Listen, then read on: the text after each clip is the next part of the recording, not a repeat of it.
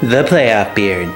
A tried and true symbol of the great sport of hockey, and a custom as Canadian as apple pie. Apple pie isn't Canadian. Well, it's not American either, monkey boy, so kiss off. Hey, watch it with that monkey boy stuff, dude. Or what?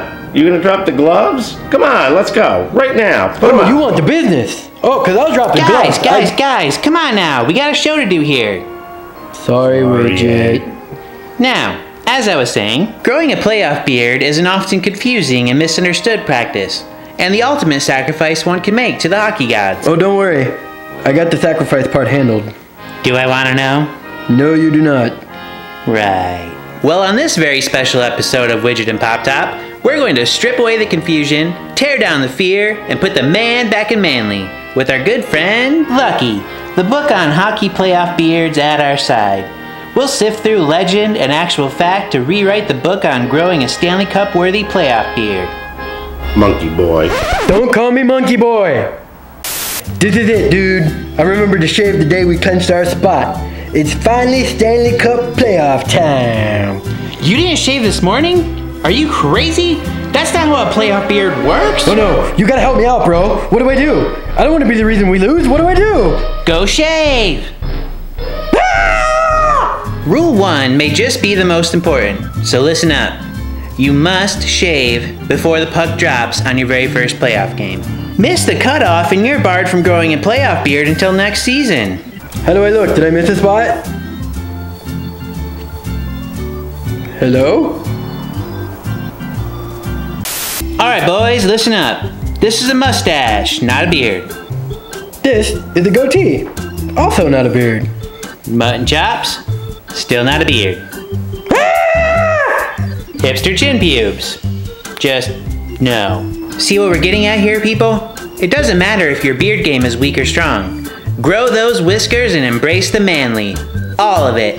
When your team wins the Stanley Cup, you'll be glad you did. Which brings us to Rule 2, Addendum A. Shape it, buzz it, or grow it out. It doesn't matter what you do, just keep it consistent. Failing to do so means we'll lose. And if we lost, that means, well, it means... I don't know who you are. I don't know what you want. But what I do know is I have a very particular set of rules for growing a proper playoff beard. Rules you must follow so our team can win. If you grow a beard and we win, then it's over. But if you screw up and we lose, I will look for you, I will find you, and I will probably yell at you a lot. I don't like this rule. I know, buddy, but we have a responsibility to our viewers to discuss it. Fine. But this does not mean we've lost faith in our teams in any way. Well said. Now, if your team is eliminated, And they won't be. rule number 3, the final rule states you must shave within 24 hours of your team being eliminated. Not doing so could curse your team with a potentially devastating championship drought the likes only Toronto Maple Leafs fans know. Aw, poor little guys. Sucks to be them. Check it out, dude. I've got the beard of a regal hobo. That's because our team made it to the Stanley Cup Finals, pal. We reached the best and most manly part of growing a playoff beard. Ooh, I like the sound of that.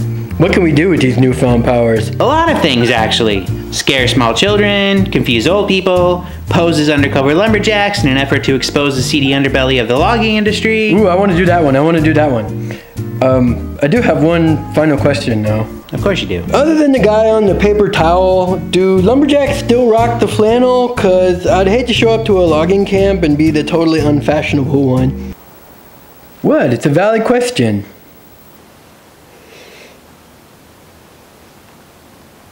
Sup bro, this video is lame. I grew a beard way before it was cool. Yeah, and by the time I get done with you, you'll have to regrow a new face before it was cool. Come here.